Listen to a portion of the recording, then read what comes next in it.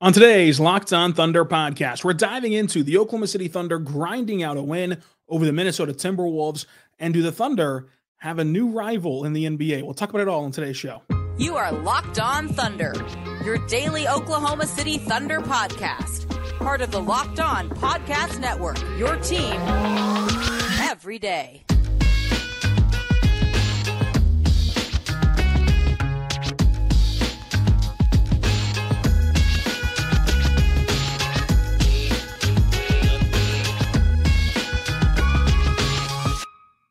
Let's get it going on the Locked On Thunder podcast, or the Locked On Podcast Network, your team every day. I am your host over at thunderousintentions.com, Rylan Styles. Follow me on Twitter at Rylan_Styles. Follow the show on Twitter at LOThunderPod. Email the show, LOThunderPod@gmail.com.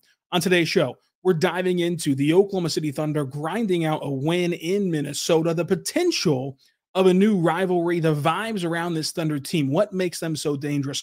We're talking Chet Holmgren as well. A lot to get to today, brought to you by LinkedIn Jobs.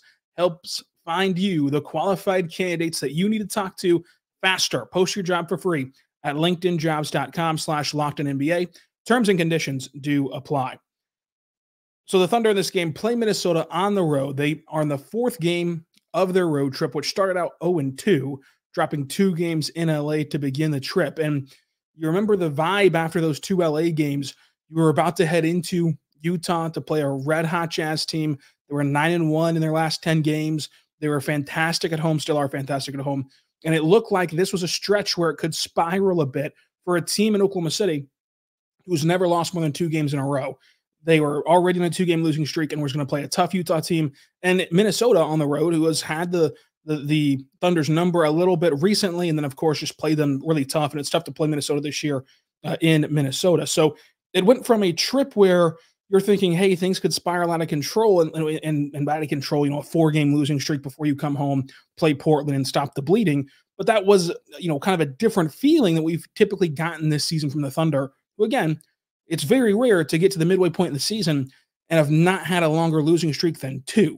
That shows you the caliber of team that the Thunder are.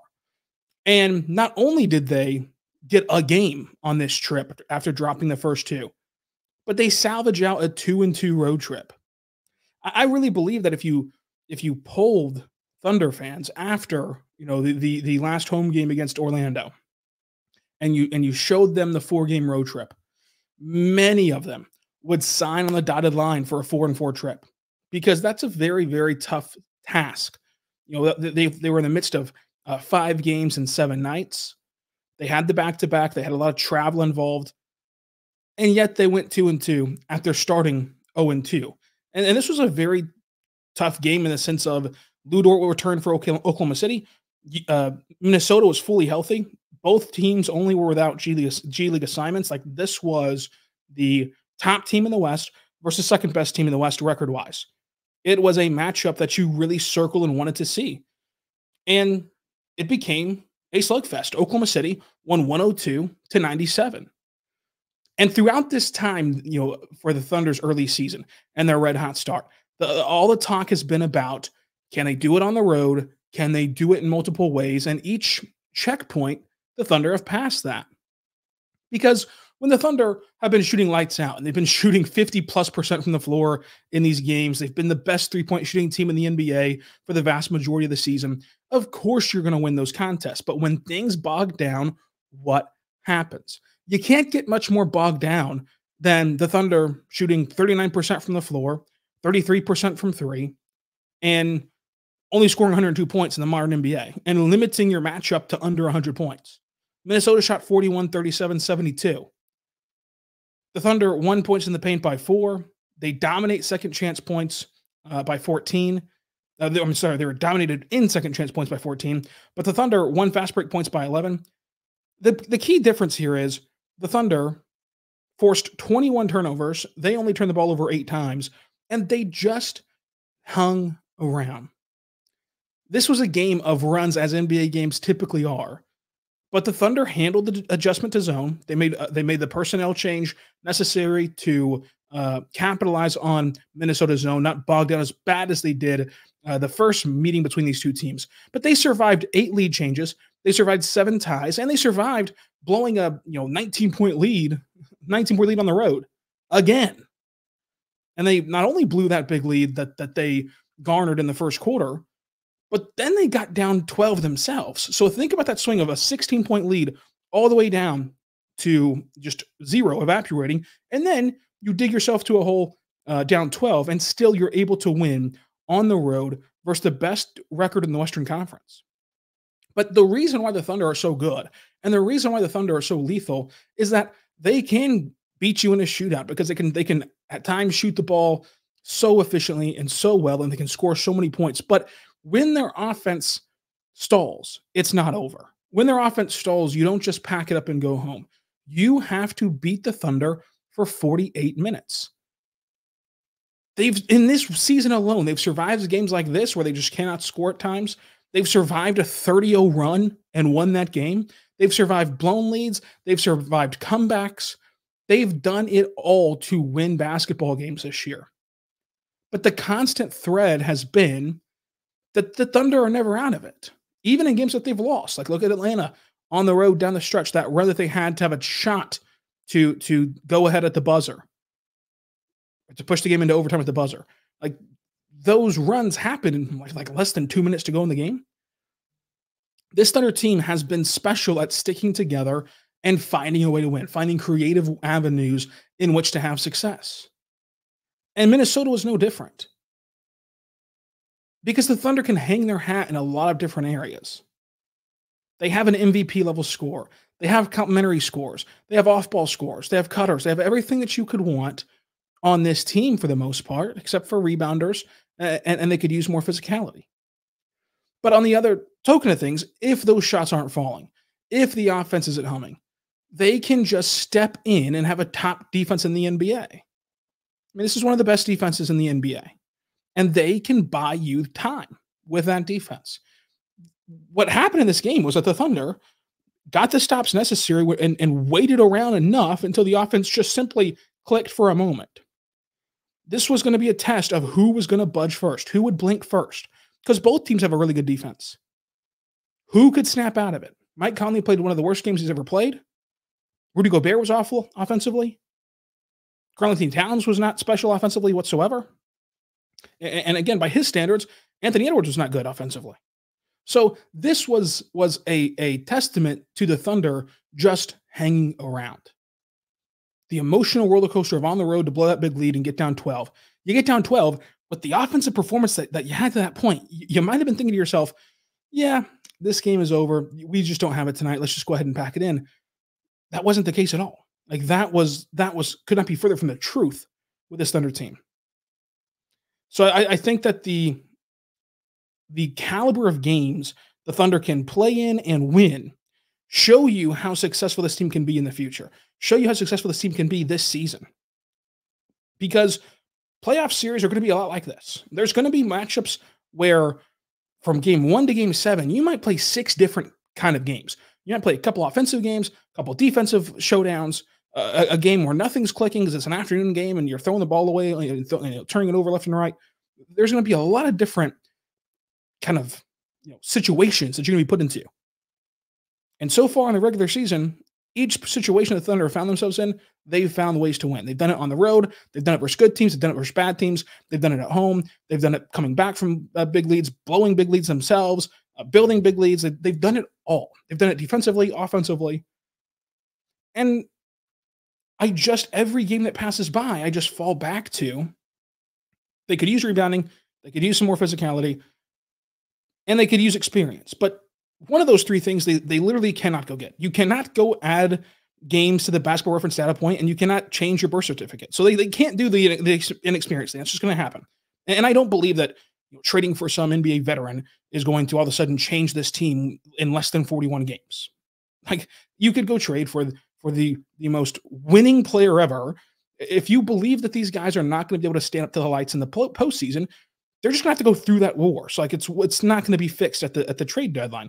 You can go fix rebounding and physicality a little bit at the deadline. You can go make moves on those margins to get better there. But you're still going to be leaning on SGA, J-Dub, and Chet and these young players. And to this point, they've been up for the test. They've been up for the task. there's exceptions to every rule. There's outliers to every philosophy. Why aren't the Thunder another outlier? Why are the Thunder an exception to that rule? Because I have a hard time buying that come playoff time, this team who has tested their mettle and won against the Nuggets, the Timberwolves, the Celtics, all these great teams that have outlasted these teams both home and road, that have made adjustments to these teams already, right? Think about how much harder it is to make an adjustment whenever you're playing, say, Minnesota at the end of December. You've played 10 games between then and now, and you're trying to adjust them again, versus you have a couple of days off in between each game, and you're playing the same opponent, back to back. That's why the baseball style series are so interesting in the regular season, because you kind of get to simulate that a little bit. The Thunder, each time they've played an opponent, whether it's dealing with their zone or dealing with their star players, they've gotten better at handling them game to game. They've put those adjustments to memory game to game in the course of an NBA season where you're not practicing as much. You're just focused on recovery. You're not really getting to fully scout the other team. You're trying to work internally. When that thing flips to the postseason and you're working fully on one matchup for a couple weeks straight, you have to be overexcited with how good the Thunder can be in that scenario, how good this coaching staff can be in that scenario. So this idea that come April 15th, they're going to forget how to play basketball because they're young, I can't really buy that. And it's games like this that are the reason why. It's games like this that make me believe that this Thunder team can be the exception to the rule. I also believe that this Thunder team could bring back rivalries in the NBA, and we'll talk about that coming up. But first, I want to tell you right now, my good friends over at LinkedIn, check out linkedin.com/LockedOnNBA. Folks, go check them out today, because right now it's the start of the new year, and every small business and every small business owner even is asking themselves the same question. And it's the one thing of, how can I move this business forward? How can I take it to the next level in 2024? LinkedIn Jobs knows that your success depends on the team that you surround yourself with. And that's why LinkedIn has created the tools to help you get the right professionals for your team and get them faster and get them for free. LinkedIn has the job offers and the job board that you want to make sure that you can find those professionals, find those people who can help you quicker and faster, because they understand, hey, small businesses, so much is weighing on you as the owner. You're wearing so many different hats. You're having to use all your resources and time to invest in this entity, and you want to shave off some of that time, but still make the proper hire. And that's what LinkedIn is here to help you do. So LinkedIn is there to help you get to the qualified candidates faster. You can post your job for free at linkedin.com/LockedOnNBA. That is linkedin.com/LockedOnNBA to post your job for free. Terms and conditions do apply. We're back on the Locked On Thunder podcast, on the Locked On Podcast Network, your teams every day. Thank you so much for making us your first listen every single morning, every single day. We're here for you, talking Thunder basketball. It's Monday. I cannot wait to record this afternoon our fake trade episode that's coming out Monday night, Tuesday morning. So get in your questions, for your fake trade, your ideas, or even if you don't want to go craft a full fake trade, you can just simply throw a name that you want to see the Thunder go get, and I'll talk about that player just in general. So I don't want to give you too much homework assignment. So if you want to just comment a name and say, hey, what about Dorian Finney-Smith? We'll talk about that as well on the show. It's going to be so much fun. Cannot wait for that. I appreciate all of you who did take the time to go make a full trade machine trade for the show. There's going to be a lot of fun to go over. Also, check out the Locked On Sports Today YouTube channel. It's a 24-hour streaming channel of like all the national and local news that you could ever want. It's the only one of its kind on YouTube for free. So go check it out today at Locked On Sports Today. Now, let's continue talking about this Thunder-Wolves game. I think that one of the most interesting aspects of this game happened off the court. The Thunder have an ability to get under team skins. It's the way that they play. It's the way that they keep on coming at you time and time again. It's going to be 48 minutes of just brutal basketball to endure, because most of the time in the NBA, night in and night out, you grow a double-digit lead, 15-point lead, you might see their team just kind of quit, kind of go through the motions a little bit. That's going to be frustrating for other teams to handle in a regular season setting. Plus, the Thunder are just really good. And they have really good players who can all make just back-breaking, deflating plays. Then they're going to let you hear about it. Then they're going to go on Twitter and have fun, on Instagram, have fun. And you're going to see them enjoy themselves after a game. We saw this sort of with the Thunder and Warriors whenever Andre Iguodala said on his podcast, Point Forward, that the Warriors took note of Shai's Instagram posts and they woke up the beast. It's not gone that way yet for Golden State. We'll see if they turn it around. Didn't really wake anyone up on the team for Golden State. The two matched up again. It was a lot of fun. You can kind of tell that the Warriors wanted to try to win that game after the Instagram thing. We'll never know if Iguodala was for sure telling the truth that it bothered them, but that adds a level of chippiness. Then you have the Wolves. After the game, Anthony Edwards was asked the same question that pretty much everyone has been asked. Every player who plays Oklahoma City, because they're this surprise team, because they're this young team playing this well, they've been asked their thoughts on the Thunder's core, their thoughts on the Thunder just in general as a team. And to this point, every player is just given the same kind of coach speak answer. Those are great players. Everyone's trying to figure them out right now, yada, yada, yada. But Anthony Edwards, of course, frustrated. This was a close game, divisional game, two top teams in the West, and he missed 3 clutch free throws that would have changed the game. So obviously he's frustrated, and he took that time to go and dive into SGA gets a tough whistle, and it's tough to defend them because you can't touch Shai, and he's a great player, and so whenever he gets that whistle, it's hard to beat them. SGA shot 13 free throws. Anthony Edwards shot 10. Missed the 3 to tie the game, but nonetheless. And SGA, with his patented post-win Instagram post, captioned it, "They talk about my post-game, not my post-game." Of course, referring to they talk about his play on the court and not what he says at post-game media availability. There's no hiding that was a shot at Anthony Edwards. Of course, Anthony Edwards was less veiled talking about SGA. But this could be a fantastic thing for the NBA. Because the one thing that this sport lacks, it's my favorite sport in the world. If you're listening to this podcast every single day and subscribing and liking, I really appreciate you. That means it's obviously one of, if not your favorite sports as well, especially if you listen year round, which is even more impressive. The one thing that it truly lacks, even as the biggest NBA sicko who watches the G League and covers the draft and every game, it does lack that emotional feelings around other teams. Like being a Chiefs fan, you watch that game against Buffalo. I've never been to Buffalo. I know like one Bills fan, and while he is annoying, it's not because of the Bills. I still just don't like that Bills team. I see that logo. I see that team. I hate it. I want the Chiefs to win that game more so than the other games that they play, whenever they play the Jets, right? And having that kind of rivalry of just two fan bases with a healthy hate for each other, I think can really improve the sport. It was so fun whenever Trae Young stirred up the New York crowd in that playoff series. You see those kind of flashes, but something more sustained. And this could be the rivalry to sustain it. No, these two fan bases just do not like each other. Friend of the show, Clemente Almanza, stirred up a ton of T-Wolves fans after the game. But you can tell that there's a disdain for one another. They're in the same divisions. You're guaranteed to see each other 4 times a year.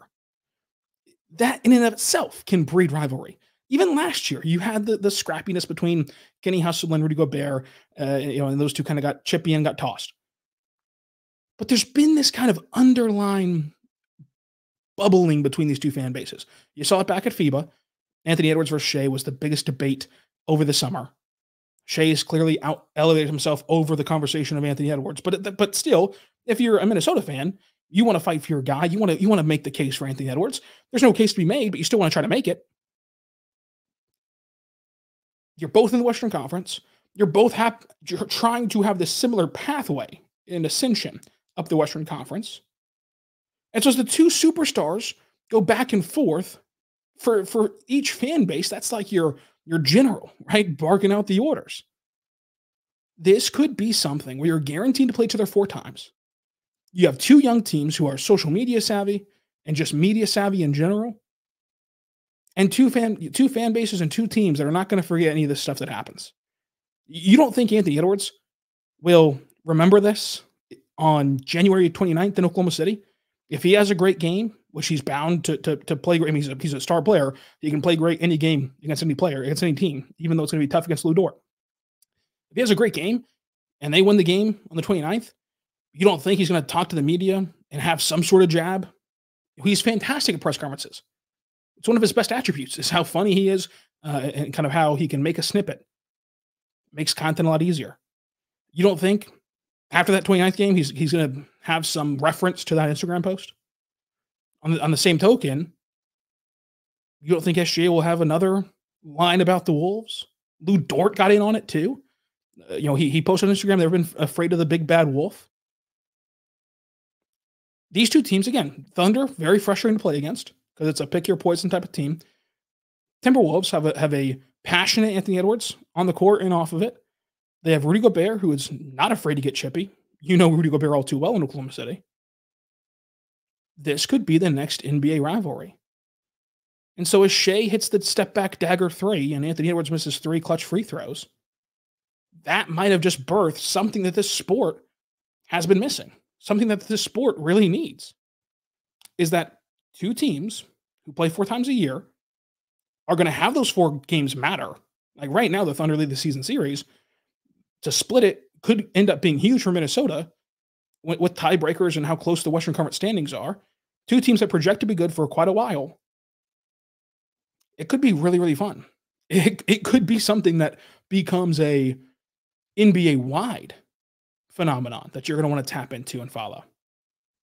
So I think that, whenever you look at this, the spectacle that was around these 2 players, around these 2 teams over the weekend was a lot of fun to follow and could elevate this sport even more. We'll talk about all that coming up. But first, we're also going to talk about Chet Holmgren and his game. I thought he played a fantastic game. We're going to talk about Josh Giddey, Isaiah Joe, Jay Will, a lot of players that we're going to talk about today and finish recapping this Wolves game. But let me know what you think. Do you have that disdain for Minnesota? Do you think that these 2 teams can be rivals? And do you think that the NBA needs rivalries? We'll talk about all that coming up. But first, I want to tell you right now, my good friends over at BetterHelp, check out BetterHelp.com/LockedOnNBA. When you do, you're going to get $10 off your first month. And what BetterHelp is it is a therapy that can really help you. So if you've been thinking about trying out therapy, but you fall back on the same crutch of excuses of don't have enough time in my busy schedule, got to worry about work, school, family, responsibilities, having everything going on in life. I don't have time to carve out a time a day or a week or a month to go to a actual building and see an actual therapist in person. What you can do is go see a therapist online. And what the benefits of BetterHelp is that it is fully crafted around your schedule. It is fully flexible. Not only is it just online, but they'll still work with you, and you can need any hours or whatever kind of time frame works for you, weekends, weekdays, weeknights, whatever works for you. They're going to craft it around your schedule. And it's a really cool process. You fill out this questionnaire, then they're going to match you with a licensed therapist who is going to help you out. And if you match with that therapist and you guys click right away, you feel comfortable, you feel confident to empower yourself with therapy, perfect. If it's not the right fit for you, guess what? You can just redo it and get a new therapist, and you can do that as many times as you need at no extra charge until you find the therapist that will help empower your journey. So check it out today at BetterHelp. Go there right now to get started and celebrate the progress you've already made, plus build on that at BetterHelp.com/LockedOnNBA. That's BetterHelp.com/LockedOnNBA for 10% off of your first month. Check it out today at BetterHelp.com/LockedOnNBA. 10% off of your first month at BetterHelp. Want to tell you right now, but good friends over at FanDuel. FanDuel's great. And right now it's a lot of fun to check out FanDuel because, first of all, new customers get $150 in bonus bets guaranteed when you place a $5 bet. That is $150 in bonus bets, win or lose, when you place that $5 bet. And so when you go to FanDuel right now, you can check out Championship Sunday. I mean, what a time in the NFL. You have the NFC Championship, you have the AFC Championship. The Chiefs are in it. Patrick Mahomes has never fallen short of the AFC Championship game. You can go bet on that at FanDuel. What a day Sunday could be. The Thunder-Pistons game got moved up to 1 p.m. You roll from that into the Chiefs game, into the Lions game. That's a full day, and a full day that you can spend on FanDuel. They have the NBA, they have the NFL, they have college basketball, they have all the sports you could ever want. And then also, just throughout the week. The Thunder take on the Trailblazers on Tuesday. You can check that out as well. Tonight in the association, you have the Magic +1 at home versus Cleveland. I'm all over that +1 for Orlando. I know it's a back-to-back, but still, I'm all over that +1 for Orlando right now at FanDuel. Check it out today at FanDuel.com/LockedOn. That's FanDuel.com/LockedOn. We're back on the Locked On Thunder podcast, on the Locked On Podcast Network, your teams every day. Thank you so much for making us your first listen every single morning, every single day. We're here for you, talking Thunder basketball. Chet Holmgren played really well, and he continues to adjust to the physicality of Minnesota. He did not let Rudy Gobert get as deep into the paint as he did in their first meeting. That was a continuation on an improvement he made in their second meeting. His third one, he played really well. He showed his great defensive ability all game long. He truly is able to guard at times two players at once.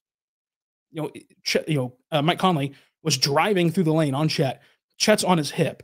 Conley dumps it off to Rudy Gobert. Chet flips his own hips, gets over to Rudy Gobert, and blocks the dunk. All in one motion, wiping away a Conley drive and a Gobert dunk attempt all in one play. He defends the pick and roll so well, especially whenever you let him play drop. When you have him playing drop coverage, he's able to shade over toward Anthony Edwards' drive. Anthony Edwards, of course, sees the attention, dumps it off to Rudy. Once again, Chet recovers, blocks a Rudy Gobert cutting dunk, which is insanely hard to do. And this has been something that's been happening all throughout the start of his rookie season. You can go check out Michael Martin's YouTube video today on Monday afternoon. I believe it comes out at 11. I'll retweet it, though, so you can make sure you don't miss it. On Chet's blocks, he details every block. It's really cool. It just kind of shows how impressive Chet's been defensively. This game was no different. Going to the rack, very hard, got to 6 free throw attempts in this one, 5 rebounds, 2 assists, a steal as well. 1 for 2 from 3. Cashed in that drive and kick 3 from Shai, really lethal. The fake spin, fadeaway jumper was cool over Rudy in the mid-range. And I think that you have to think about how much respect. This is like a play that I think encapsulates what we talked about this Thunder team in the preseason all the way through now. The respect each player has on the floor. This is all in one play where Chet gets the ball, top of the key, fakes a pass to the slot where J-Dub's at. It sends Anthony Edwards flying to try to go contest J-Dub's 3 because J-Dub's shooting otherworldly right now from three-point land. And so that takes Ant out of the play. Rudy Gobert, of course, closing out hard on Chet, who can really shoot it himself, gives a shot fake. Rudy Gobert goes up in the air. He's now out of the play. Chet dribbles in and hits this floater at the elbow in no man's land because nobody's there anymore. No one has been able to step up from the baseline. Of course, you have Ant flying the other way. You have Rudy Gobert flying behind the play. He creates this opportunity, this open shot for a 7-footer to do this little push floater at the elbow with just 2 fakes, not even moving.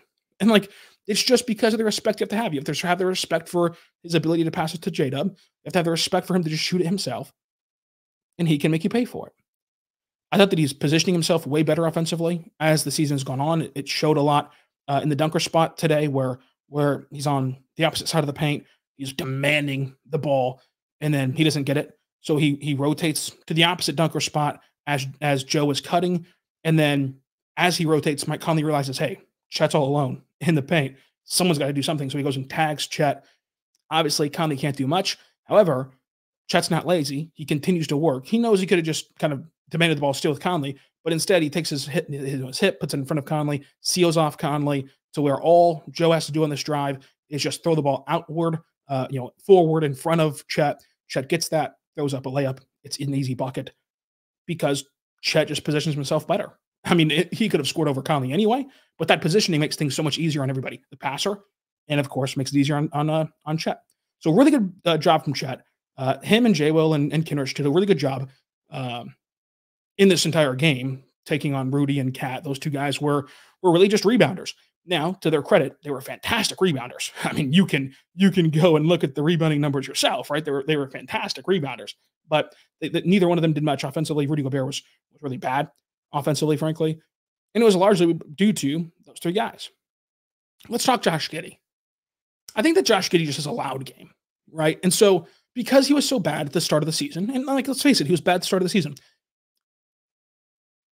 his mistakes just kind of look loud in these scenarios. Not every player is supposed to be a superstar. Not every player is supposed to be able to play against every matchup. Most players have bad matchups, and this was one for Josh Giddey. Josh Giddey goes 2 for 8 from the floor, 0 for 4 from 3, But he had 8 rebounds, 7 of which defensively. Those were huge. 4 assists. He had a wild fling behind the back down the floor. I don't know how he made the pass. I don't know how he did it to connect to Shai. Shai went to Dub, and J-Dub scored, which isn't like a hockey assist for Josh. But to get the Thunder down the floor that quickly on a loose ball was insane. He had a steal, just 1 turnover, 5 points. He was a +1. He did not play badly. Like, yes, you can freeze frame plays where no one's paying attention to Josh Giddey and it hurts the Thunder spacing. And yes, missing the 4 threes horrendously hurts because there were open threes. There were good shot attempts. He just missed them. And that's going to happen. Like, Josh Giddey's going to miss threes. Every player's going to miss threes. Isaiah Joe, even, who is one of the best shooters in the NBA, had an 0 for 5 night this week. Like, these things are going to happen. But it just feels louder when it's a tight game. And when you're playing a team that is one of the best in the NBA, and you're trying to claw back, and you're missing threes, and each possession feels like it could doom you. It feels worse off than it was. He didn't doom the Thunder in 24 minutes. He did not play bad. This is just a bad matchup for him. The Thunder were actually able to put him on a bigger bodies in this one. He got a steal, and his one steal was like whenever he was absorbing contact from a Cat drive. And it just showed that, like, Cat just couldn't go out there and bully him. I wonder if, like, this is something you look at long-term if you're Oklahoma City, and you saw the transition Jada made in his body from age 21 to 22. Let's see if the Thunder want to do that to Josh Giddey, or Josh Giddey wants to do it however that works. Let's see if Josh Giddey can do something like that and really start to play down low as a team defender down low, and you can kind of put him on these matchups. But anyway, just maybe something you want to explore long-term. He was working off ball in motion, which was really good for him. He had a mid-range jumper at the nail, which is something that we've preached a lot about, is that the difference for Josh Giddey will be scoring inside the arc. But then he misses a dunker spot push shot, which he just has to make. And we've seen him working on that shot with Chip England more in practice. This is a brand new role for him. He's not used to being a dunker spot guy, so like it's not surprising that he misses a shot like this sometimes. But just in general, in his role, that's going to be something that he has to do. But what I think is just like so overblown is that, like, this is just a bad matchup. And the Thunder didn't commit to the bad matchup. They played Isaiah Joe off the bench 2 less minutes than Josh Giddey. And it's no harm, no foul, so to say. But the bad matchup is, like, Josh Giddey cannot drive into space against Rudy Gobert. Not many people can. Rudy Gobert is one of the best rim protectors in the NBA. It's what we talked about against Boston. Like, Josh Giddey can't drive into KP. Porzingis is one of the best rim protectors that we have, like, in the NBA. Like, so, like, some matchups, there's just nothing you can do. I don't think that Josh Giddey did anything wrong in this game. Like, did anything just abhorrent. He missed 4 open threes. Yep, you would much prefer to make the threes than miss them. But there's nothing, like, just awful Josh Giddey did. It's just you can't play him against certain matchups, and you had a better option. And the better option was Isaiah Joe, who even though he only went 1 for 3 from the floor, 1 for 2 from 3, the threat of him shooting pulls over defenses. And when you're playing a zone and you have a player like Isaiah Joe, who when you swing him the ball, you're going to have at least 1, if not 2 players rotating over to him because he commands that respect. And you have a player in Isaiah Joe who, with that respect, can quickly make a decision and swing it to the open man and beat the zone. You're going to use that to your advantage. You saw him get an assist on the drive. You saw him get an assist on the perimeter. Like, he can do everything you need to beat a zone. Plus, I think he's a better defender. I think he's a better team defender and a better point of attack defender. And he has the ability to scrap for rebounds. Obviously, you take a drop off in the rebound category from Josh Giddey, but Isaiah Joe has been a good rebounder in his own right for his frame, for his size, for his position, for his time on the floor this season. So Isaiah Joe is just a better option. And there's always going to be games like this where someone else is the better option for every player not named Shai. Shai's the only player where you want to give him as many of the 48 minutes that he can handle, no matter who you're playing, no matter how he's playing, no matter independent of, like, anything else. You want to give him as many players as as many minutes as you want. Chet, of course, in that category. J-Dub in that category of, like, players who, not to say that you're stuck with in a negative way, but like players who you're just stuck with giving them a lion's share of the minutes because they're so good and because they demand it. There's certain limiting matchups right now for Josh Giddey, and Portland's not one of them. He will have a really good game against Portland. He had a triple-double last time they played. Portland doesn't have that rim deterrent, so he's able to go to the rim better. And when he goes to the rim, it opens the floor for the rest of his game. And you saw that the last time that they played. I would expect much of the same this time that they play. But again, Jay Will deserves a lot of credit coming off the bench.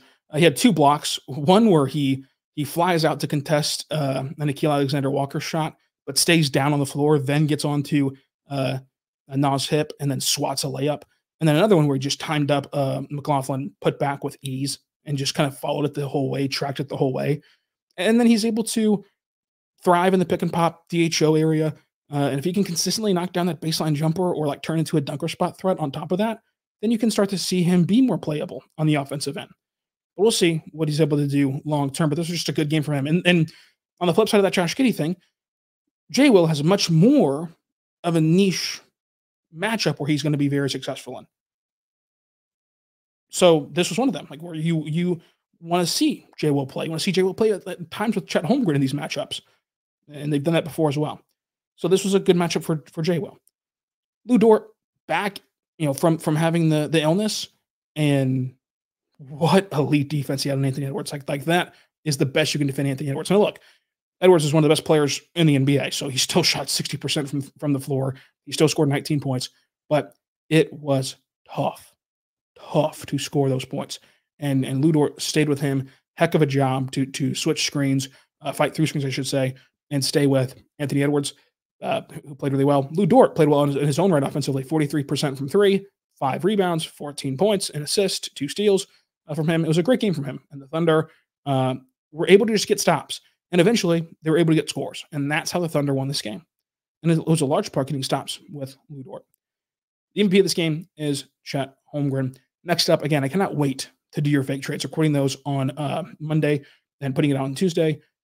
Wednesday, Portland recap. Thursday, Spurs recap. Friday, mailbag podcast. Plus, we're going to talk more trades because let me just let you know a little secret here. Not a real secret, but the rumor mill, it's going to uptick this week. So by Friday, we'll have a lot to discuss on the trade front. Plus, your mailbag questions, I'm sure we'll have a ton of trade conversation. Saturday, we're going to recap that Pelicans game. So a full week. You're Locked on Thunder. Subscribe anywhere you get your podcast from, including on YouTube. Leave a like, leave a review, leave a subscription. It's free. It's all free. Follow me on Twitter and Threads at Rylan_Styles. And until tomorrow, be good and be good to one another.